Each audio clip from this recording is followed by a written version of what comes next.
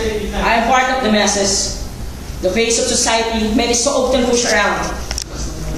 Why can't they ever stop to think that I am a human too? That I too like to feel them? Why can't you answer me? You must have something in mind. Why can't you answer me? I know you must have something in mind. Where's the sense of morality? They trampled upon me as if I was trash. Was it a sin when I came to this world as a poor boy? A poor boy. Yes, that's what I am. A state of being I didn't even choose in the first place. Was it a sin I committed to be born like this? Now tell me, do I ever have a choice? Think before condemning. Do I ever have a choice? I am not deprived of all the chances in life. I am looked down upon by someone who is too dirty, too smelly, too poor. But I have a heart. Yes, a golden heart. For every coin I get out of begging helps my younger siblings to survive. The money I earned goes a long way to feed my family. How about you? How do you feed your family?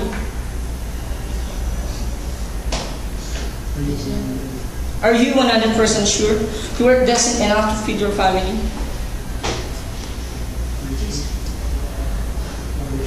Are you sure that the money that you earned didn't come from a dirty strategy other corrupt politicians used to do gain power?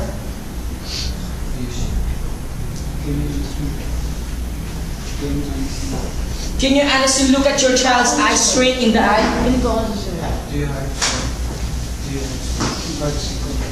To your heart's core and clean conscience?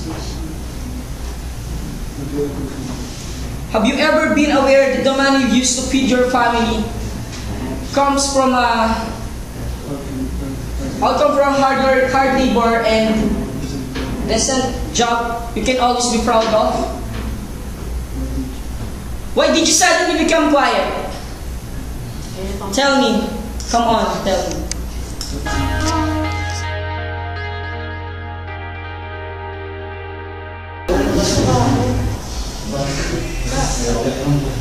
He stood at the bar of justice, a creature one and one, a small man, in form of a small man,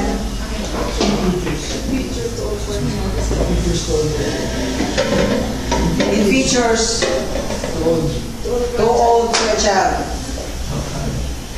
Was for he looked so worn and pathetic,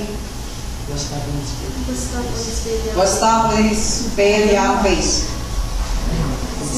It seems like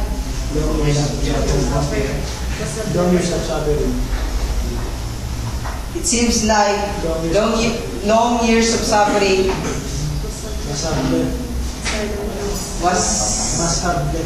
must have left that silent face. Your name, said the judge, as he eyed him with an idle look, yet keen. Ralph Allen Mapilis, please sir. And your age? I'm 15. Well, Allen. And then from a paper, you are judged here. I'm sorry to say it. You steal 3 loaves of bread.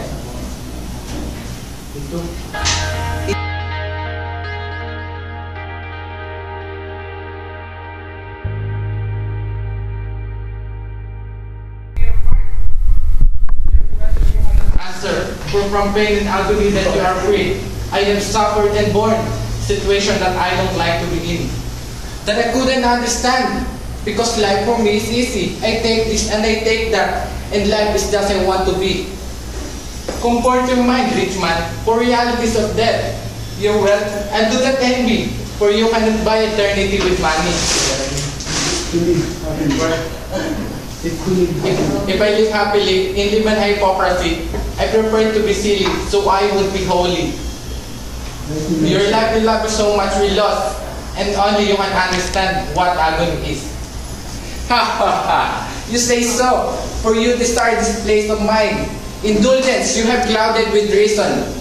For you, but I understand because of your situation. How pitiful blinded with pleasure. How pitiful the person blinded with pleasure. No, you do not care for a journey through that you have created through your greediness.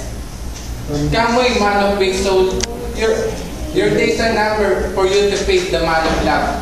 You may not cry now, but later you will. When the jeering realities of the last judgment come across your way.